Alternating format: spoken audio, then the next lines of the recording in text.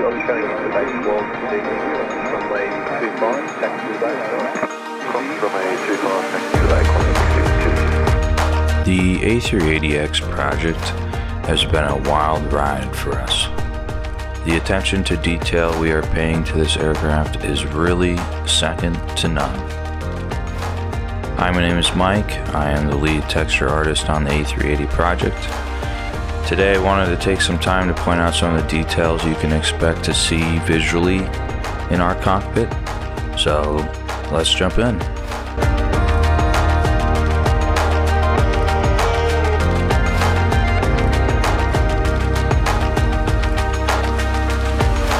One of the first things we agreed upon was to have a near 1-to-1 resolution scale across every object in the cockpit.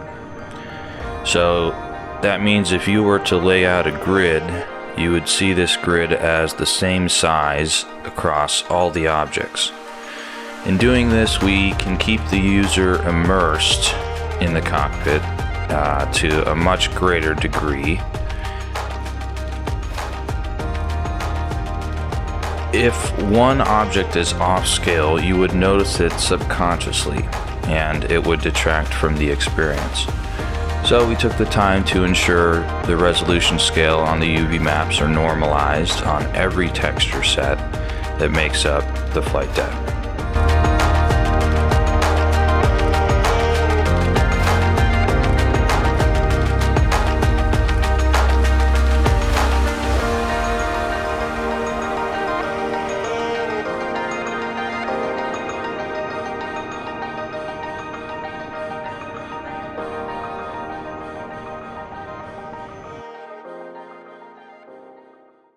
Another feature is that our cockpit is designed in Blender, which is a free and wonderful program which has many modifiers that you can put on an object. So the sim supports exporting from Blender with these modifiers, which is a big deal because we can make precise curves along objects using these modifiers, and we can still see the result in the simulator. We have paid very close attention to the geometry of the cockpit, how the glare shield is curved slightly differently on the left side than on the right side, for example.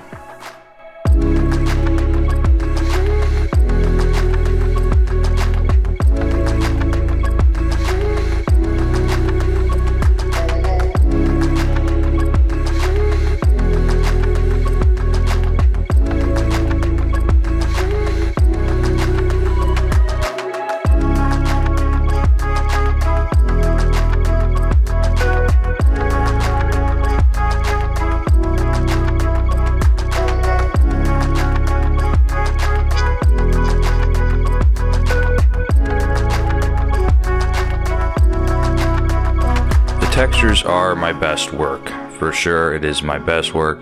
It's the culmination of everything I've learned as an artist. For the various flight simulators, I've spent maybe 3,000 or so hours working on this project so far, and I'm happy to continue working on it in my spare time. The textures you see are a combination of different channels which you have to make yourself. They are layered on top of one another, and the final result is what you see in the sim. Here we can view each channel.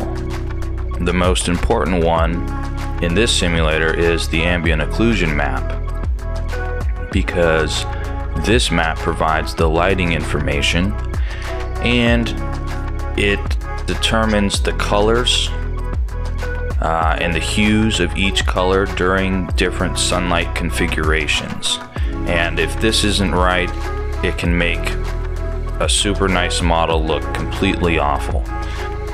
This has taken the most amount of time to get right. It is perfect. The roughness map is another one of these maps which is important. This is the detail map, essentially, where we get to show the wear and tear and the little details which shine at certain angles. This is the most time-consuming part of texturing. It's adding these little details and doing the detail pass. Here we have the palm rest controller, which has some wear and tear in the appropriate spot where your wrist would rest on that. Various buttons have more or less roughness depending on its real life use and the number of times the pilots would press on them.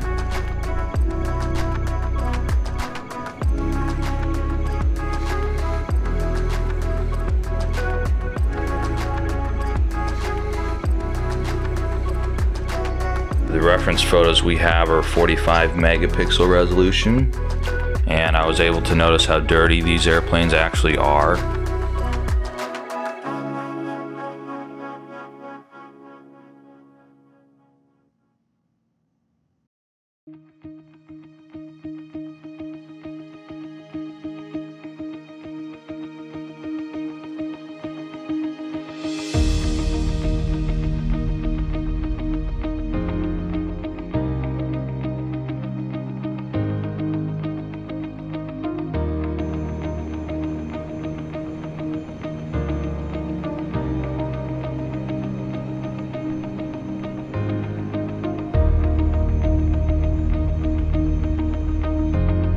There are many other small details which we leave for you to discover on your own. Here in the community, we've also made a clean cockpit version for those wishing to simulate a factory flight or something like that.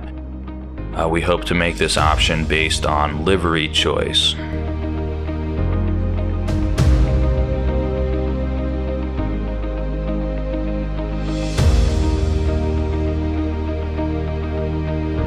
The exterior also has this level of detail applied to it.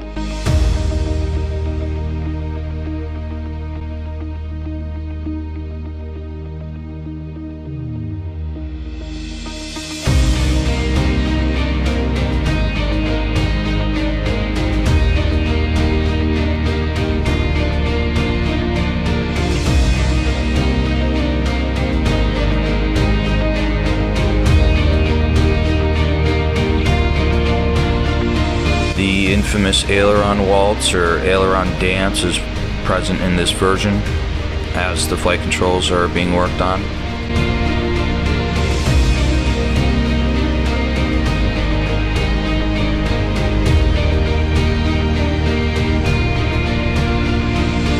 Engine wobbling is also modeled, and the flight controls are all independently and physically simulated.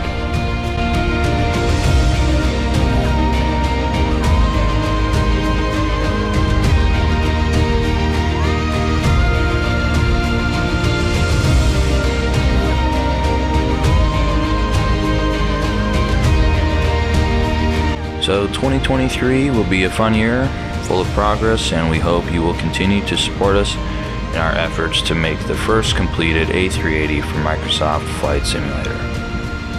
If you have any experience in modeling or programming, please consider joining the team. It's been a great time for me personally, as well as everyone else on the team.